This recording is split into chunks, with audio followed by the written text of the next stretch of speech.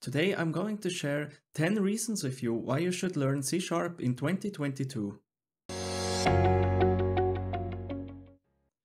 Welcome back, and if you're new to the channel, I'm a software engineer with more than 15 years of experience with the .NET platform, and this channel is all about .NET development. Now let's get into why learning C# in 2022 makes a lot of sense. Make sure to stick to the end where I provide a bonus reason.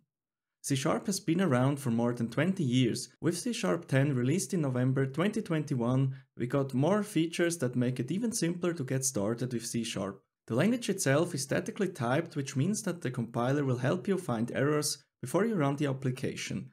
It can be very helpful for beginners to see errors before running the application.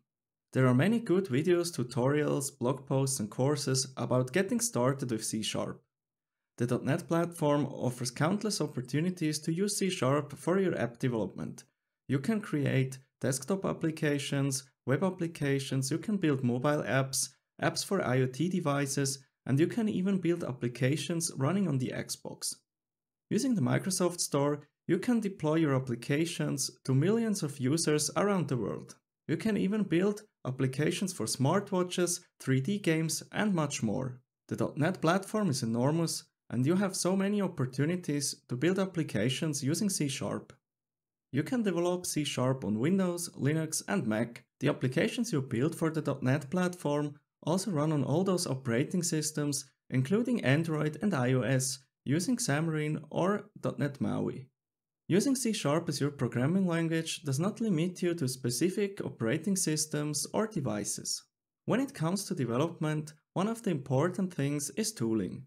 There is Visual Studio, which is a fully integrated IDE that provides a wonderful F5 and debugging experience for your C# applications.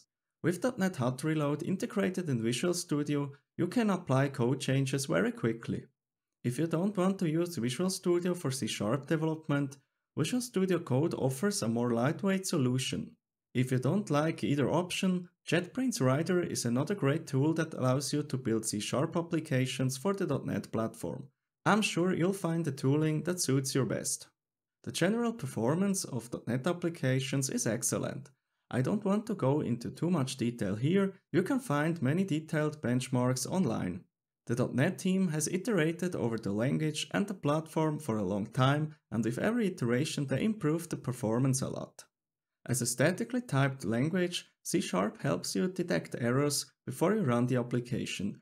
As a beginner, it can be very helpful to have this feedback early on in the development process. With bigger software projects, static types help you while code refactoring, and it also allows new developers to get into the codebase a lot more quickly. C# is an object-oriented programming language that allows you to use classes, interfaces, inheritance, polymorphism, and everything else you expect from an object-oriented programming language.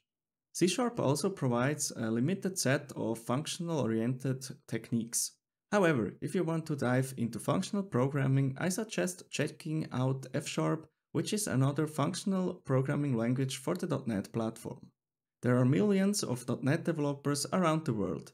If you run into any issues with the platform or the framework, you'll most likely find help online on GitHub, Stack Overflow, in a blog post or in a video. Being part of a like-minded community helps you keep motivated when learning a new programming language. It also keeps you motivated when hitting a roadblock and stops you from quitting early. The official documentation has improved a lot over the last few years. I can genuinely recommend using the official documentation to look up API calls or to understand the behavior of a specific keyword. There is nothing worse than learning something new and there's no documentation. Luckily, that's not the case for C# or the .NET platform. The .NET platform and the C# programming language both are open source. You can look at the specific implementation of an API or the inner workings of the compiler. You can even suggest changes to the language specification or provide feedback to API proposals on their respective GitHub repositories. There are countless free and paid resources to learning C#. There is a lot of beginner content and advanced courses about Entity Framework or Xamarin Forms, for example. You'll also find a link to a free Blazor web development course on this YouTube channel in a link in the video description. Because there are so many developers using C# and the .NET platform, there will always be people explaining new concepts, showing new features in practice, and solving problems using the newest techniques and practices in the .NET world. I have had multiple jobs that allowed me to earn a full-time income using C# as the programming language to develop applications. C# has been around for a long time and it will be there in the future. If finding a job is your priority, I suggest choosing a popular programming language. Maybe you don't like Java or JavaScript, or you don't want to learn something new like Go and Dart, C# is a great alternative. Thanks for watching and see you in the next.